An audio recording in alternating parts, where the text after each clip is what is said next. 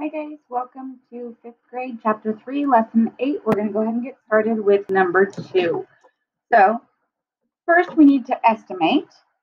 Okay, well 4.23 would just round to 4. And 6.51, well that 5 is bigger, it's 5 or bigger, so it tells the 6 to go up. Okay, so it would go up to 7. 4 plus 7, 11. Your estimate is 11. Okay, now we need to do the real math. Okay.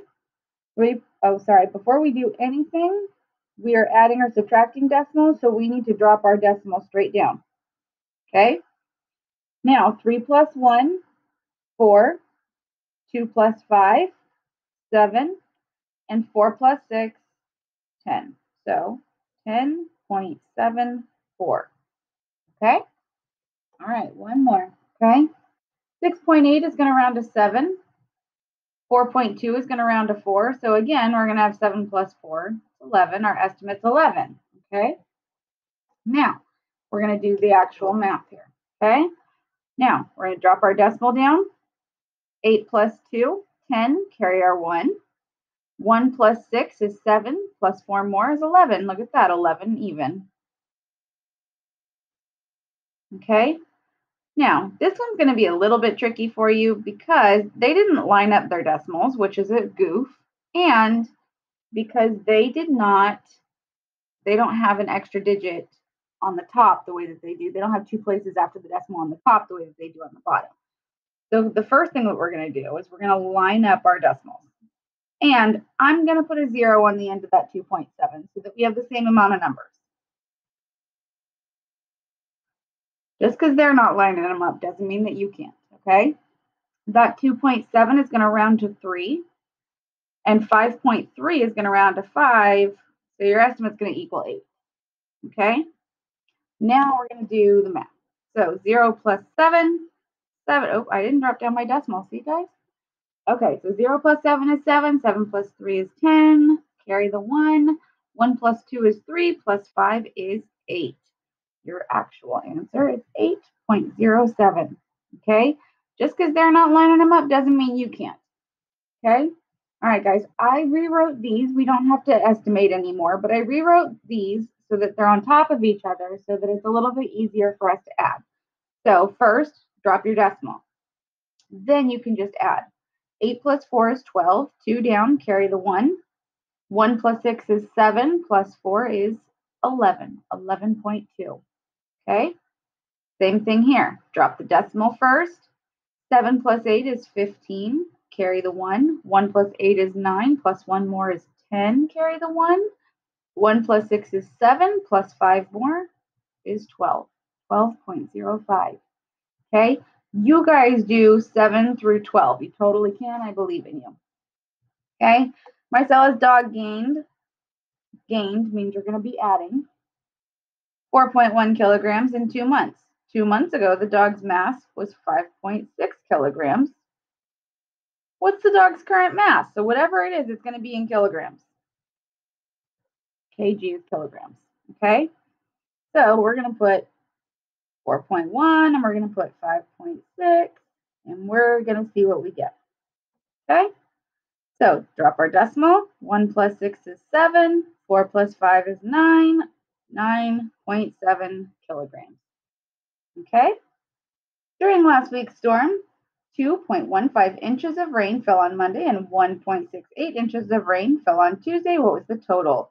So we have 2.15 and 1.68. And yes, if you need to, you can absolutely use over here, or you can use scratch paper, wherever you feel most comfortable. Okay? First thing we're going to do is drop our decimal. 5 plus 8 is 13. Carry the 1. 1 plus 1 is 2. Plus 6 is 8. And 2 plus 1 is 3. So 3.83, and it's being measured in inches. IN is inches. Okay? All right. We're going to go into the back, and you guys are going to take care of the lesson check. And we're going to do spiral review. Okay? It says in the number 2,145,857, how does the digit 5 in the thousands place compare to the digit 5 in the tens place? Well, 5,000 is how many times more than, maybe I want to finish writing than 50. Okay, well, there's 5 and there's 5, so 5,000. Well, this has 1 0 and this has 3 zeros. Okay, so if we're going to multiply 50 and get to 5,000, we have to multiply it by 100. Okay, that's it, guys. Okay, 5,000 is 100 times more than 50. Okay, all right. What is the value of 10 to the 5th? Well, that's the fun part because 10 to the 5th just means we're going to have 5 zeros. 1, 2, 3, 4, 5, 100,000. Carmen works at a pet store. To feed 8 cats, she empties 4 6-ounce cans of food into a large bowl. Carmen divides the food equally among the cats. How many ounces of food will each cat get? So 6-ounce cans, and she does 4 of them. Okay.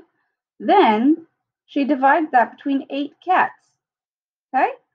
So 6 times 4 is 24. We're going to go ahead and put that 24 in the box.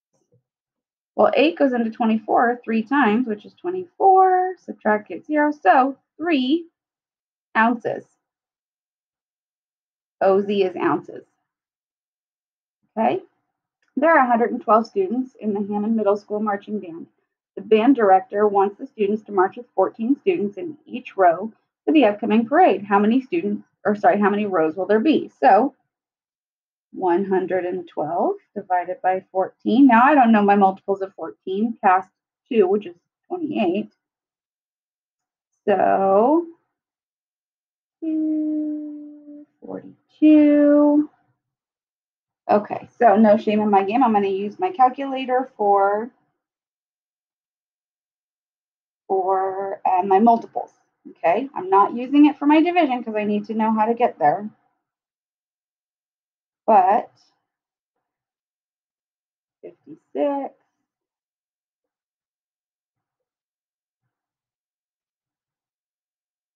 70,